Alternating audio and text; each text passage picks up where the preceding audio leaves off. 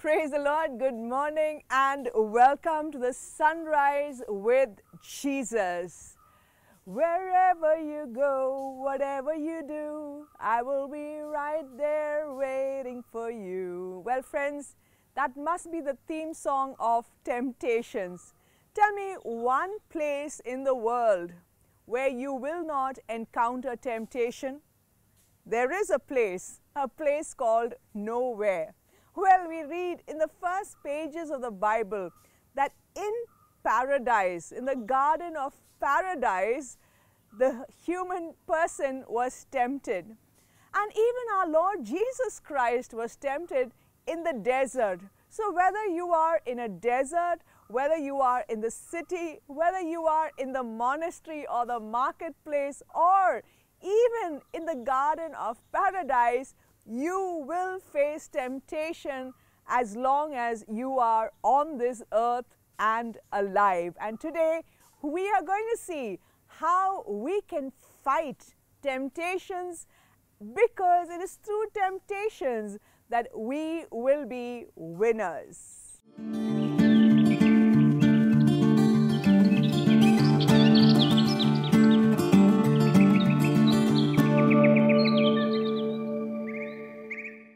Friends, in the very first pages of the Bible, to be very precise, in the 3rd chapter of the first book, the book of Genesis, we see human beings encountering their first struggle, encountering temptation, and in giving in to temptation, they lost paradise.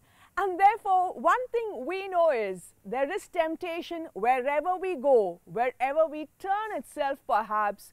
We cannot afford to allow temptations to have their way in our life, because you and I cannot afford to lose out on paradise. So now we are going to quickly look at those key points which are bound to guarantee us victory in the fight against temptation, and it's going to give you the courage and the enthusiasm to fight temptations. Firstly, when you face temptations, do not be disheartened. Do not be disheartened that you have to face temptations, because Saint Padre Pio would say, a soul that is pleasing to God will face temptation. And in Scripture, we are told that temptation need not actually be something bad. With God, we can use that very temptation to be a blessing to us. We read this in the letter of James chapter 1. He says, "Blessed is the one who perseveres in temptation. And it is this way that he is proved, and he will receive the crown of life that is promised to those who love him." So what is St. James telling us in the inspiration of the Holy Spirit? He says, with temptation, you and I get an opportunity to receive blessing. You and I get a credibility to receive the crown of life, and we are proved as being those who love God. Yes, the crown of life, blessing, and most importantly, the identity that I love Jesus comes with the struggle against temptation. Saint Philip Neri says something additional which is so heartening about why we face temptations. And he says, "Do not grieve over the temptations you suffer. When the Lord intends to bestow a particular virtue on us, He often permits us first to be tempted by the opposite vice. Therefore, look upon every temptation as an invitation to grow in a particular virtue." So Saint Philip Neri is telling us, if you are tempted, it is in fact a sign, a promise, an assurance that you are being called for a particular virtue. If you are tempted by lust, it means you are called to receive the gift of purity. If you are tempted by greed, you are called to receive the gift of generosity. Friends, this is the beautiful promise that every temptation brings with us. Secondly, when you face temptation, do not label yourself. Ensure that you do not have a label based on your faults. For instance, when you fail in some way, maybe you failed in some commandment. Now, the temptation we could have is to label ourselves by our failure. Say you drink, you can call yourself a drunkard. But this means you are condemning yourself to that failure. Ensure that you will not allow any sin of the past to label you. On the other hand, recognize that you are a human person created by God, and whatever God creates is made for holiness. Whatever God touches is holy, and you are sacred in your innermost nature. Recognize yourself as a saint, as one who is called to holiness. Thirdly, recognize what is the power and the purpose of Satan. Friends, very often we could feel very crushed when we are tempted, especially when we recognize it as an affliction of Satan. But you and I must know, before God, Satan is a defeated enemy, and you and I with God are super victorious. That's what the Word of God says when it mentions you are more than conquerors. Remember, Satan is never more powerful than you when you are with God. Secondly, the Word of God reminds us in this context, James chapter 4 verses 7 and 8, resist the devil and he will flee. Draw near to God and he will draw near to you. It is as simple as that. Put up the resistance and the devil will flee. Draw near to God because God is light and he will draw near to you. And where there is light, there can be no shadows. Moreover, we also need to be mindful of what is the goal of Satan. When Satan comes with a temptation, know this, the purpose of Satan is not to give you a thrill. The one purpose of Satan is to kill. Jesus says in John chapter 10 verse 10, the enemy comes to plunder, destroy and kill. Fourthly, mark your break with the past. Friends, we read about how when St. Matthew leaves the customs post, leaves his past of sin, he celebrates his new identity as a disciple of Jesus. And friends, you and I must know, when we are called to move out of a life of sin, when we are called to fight temptation, we need to celebrate our identity as a person of virtue and holiness. And this also means recognizing yourself, identifying yourself, as you often see the apostles do. St. Paul always calls himself a servant of God, an apostle called by God. And this is how he came to recognize who he is. When you and I recognize that we are a celebrating people of God, we would not need to settle for the sad offers of Satan. We would realize that it is as foolish as a lion trying to eat grass would our settling for the little passing and deceiving pleasures of sin. Next, when you mark your break, form partnerships. Have an accountability partner.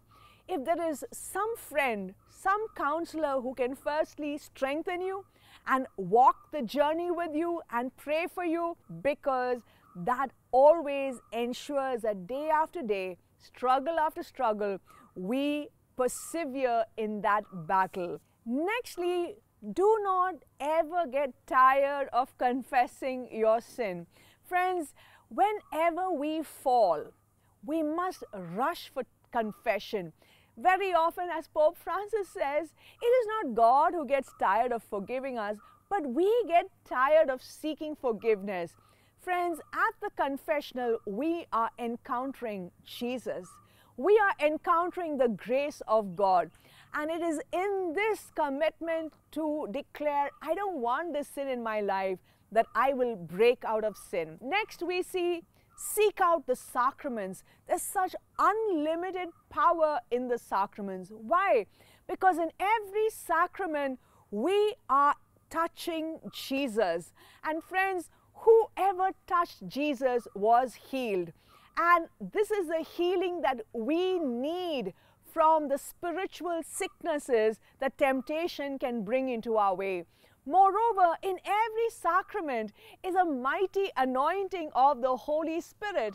The Holy Spirit is a spirit of holiness.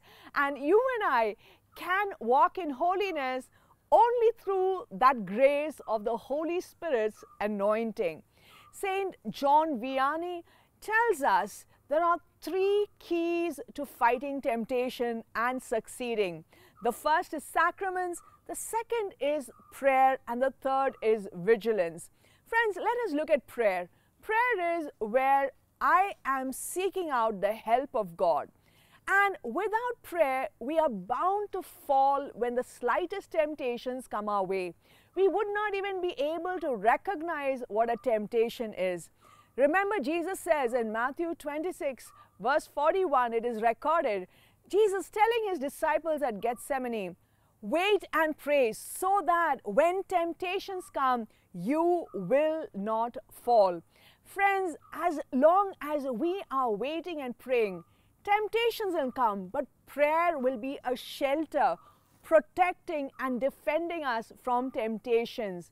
Yes, friends, temptations are bound to come. You could be a disciple. You could be walking with Jesus. But it is only prayer that keeps us strong and secure against the temptations.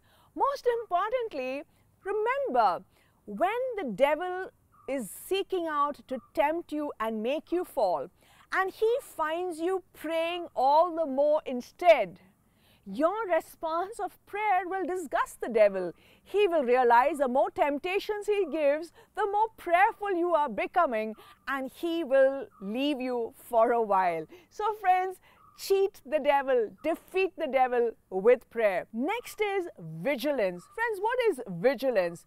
Vigilance firstly means avoid idleness. Haven't we heard? Idle mind is the devil's workshop.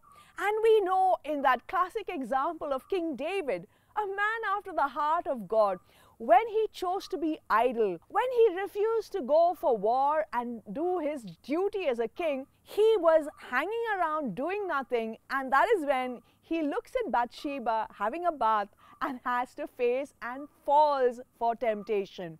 Secondly, we need to be vigilant because vigilance is a sign of humility. I must know at no point am I so strong that I can dismiss any sin and say I am stronger than this temptation. Our only strength is the Lord, and we by ourselves are weak, and therefore I must avoid occasions of sin. A lack of vigilance is a sure proof of pride, and friends, pride is already Satan's working in us. Along with this avoidance of sinful occasions, we also need to place ourselves constantly in the presence of God. There's a beautiful classic Christian writing of practicing the presence of God by Brother Lawrence. Now, this teaches us to train ourselves to be in the consciousness that we are under the gaze of a loving God. And friends, when we are in the gaze of the loving God, we will know that we cannot afford to offend Him. Remain in the presence of God. And the next is a very, very powerful weapon in the face of temptation, and that is what we see Jesus employing in the desert, which is the Word of God. Whenever Satan comes with a temptation, he comes with an argument. He comes with an offer. And you just need to respond not in your intelligence, but with the Word of God. When Satan tells you this is a pleasure that can make your life delightful, you must know, if this is not what God wants for me, I can never be happy in it. It is only God's way that can give us true joy and fullness of life. And as Scripture reminds us in the prophecy of Isaiah chapter 55 verses 8 and 9, Whatever our plans may be, if it is not God's plans, it is just not worth it. Because as high as the heavens are above the earth, so much greater is God's plan over our plan for our happiness. The world could tell you that this is great, this is what smart people opt for, this is what the whole world is accepting. But if it is not God's word, we don't want it, because we don't want to settle for anything less than the best, even for ourselves, or should I say, at least for ourselves. Finally, a very time-tested weapon against temptation is mortification. It is said of Saint Francis of Assisi that when he was struggling with temptation, a temptation of the flesh, he threw himself on a bed of roses, hoping that those thorns would pierce him and he would feel the pain and fight the temptation. And it is said that when he did so, there was a beautiful miracle that happened. Till this day, it is said that in Assisi, the roses don't have thorns. And this is a great difference you and I can make. Pope Francis gives us awesome example of how mortification can save us from the lure of temptation. And you should just watch this little clip where he says, when you are tempted to gossip, bite your tongue so hard so that the pain of it will not allow you to gossip again. Friends, as you watch this clip, I pray that this Lent will be an extremely powerful experience where you will have severe and several temptations and you will fight it with the superior power of God, thereby receiving your blessing, proving your love for Jesus, and persevering to receive the crown of life. E se noi alla fine della Quaresima saremmo capaci di correggere un po' questo e non andare sempre criticando gli altri da dietro, vi assicuro che la risurrezione di Gesù si vedrebbe più bella, più grande tra noi. Padre, è molto difficile, perché a me mi viene criticare gli altri, vuol dire qualcuno di noi, no? Perché è un'abitudine che il diavolo mette in noi.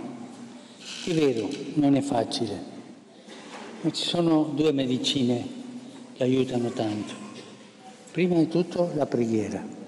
Se a te viene di spellare un altro, di criticare un altro, prega per lui, prega per lei e chiede al Signore di risolvere quel problema e a te di chiudere la bocca. Primo rimedio è la preghiera. Senza la preghiera non possiamo fare nulla. E secondo, c'è un'altra medicina, anche pratica come la preghiera. Quando tu senti la voglia di sparlare di qualcuno, mordete la lingua. Forte, eh? Perché così si gonfierà la lingua e non potrai parlare. È una medicina pratica, è molto pratica. Here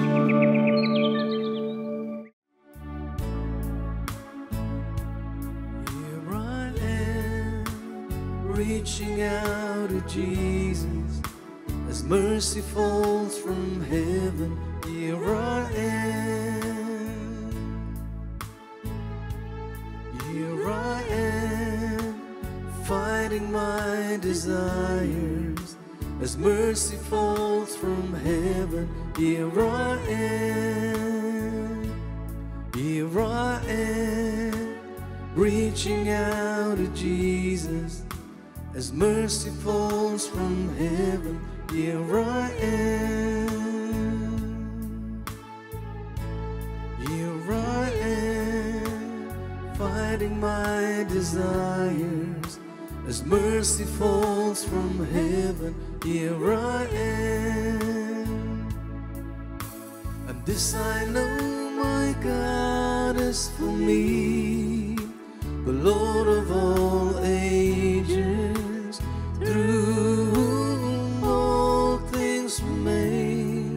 May your nail-pierced hands be upon me, Lord, as I place my trust in you. What can flesh do to me? I worship you, Lord, with all my heart. I lift my hands up to honor you. Take my heart, Lord, and touch my soul.